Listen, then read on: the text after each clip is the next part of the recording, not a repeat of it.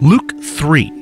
In the 15th year of the reign of Tiberius Caesar, when Pontius Pilate was governor of Judea, Herod, tetrarch of Galilee, his brother Philip, tetrarch of Iturea, and Trachonitis, and Licentius, tetrarch of Abilene, during the high priesthood of Annas and Caiaphas, the word of the Lord came to John, son of Zechariah, in the desert.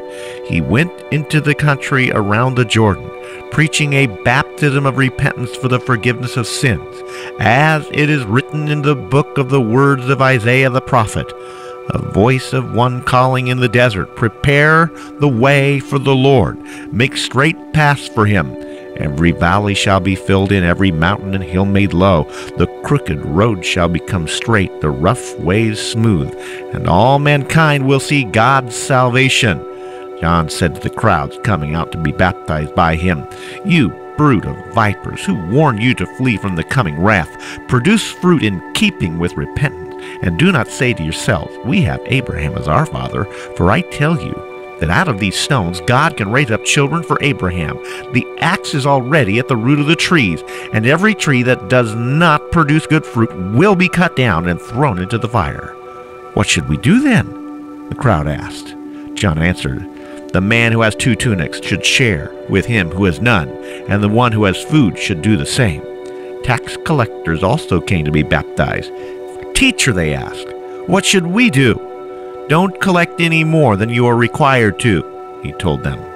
Then some soldiers asked him, "And what should we do?" He replied, "Don't extort money and don't accuse people falsely. Be content with your pay." The people were waiting expectantly, were all wondering in their hearts if John might possibly be the Christ. John answered them all, "I baptize you with water, but one more powerful than I will come, the thongs of whose sandals I am not worthy to untie. He will baptize you with the Holy Spirit and with fire. His winnowing fork is in his hand, to clear his threshing floor and to gather the wheat into his barn. He will burn up the chaff with unquenchable fire." And with many other words, John exhorted the people and preached the good news to them. But when John rebuked Herod the tetrarch because of Herodias, his brother's wife, and all the other evil things he had done, Herod added this to them all: he locked John up in prison. When all the people were being baptized, Jesus was baptized too. And as he was praying, heaven was opened, and the Holy Spirit descended on him in bodily form like a dove. And a voice came from heaven, "You are my Son whom I love. With you I am well pleased." Now Jesus himself was about 30 years old when he began his ministry.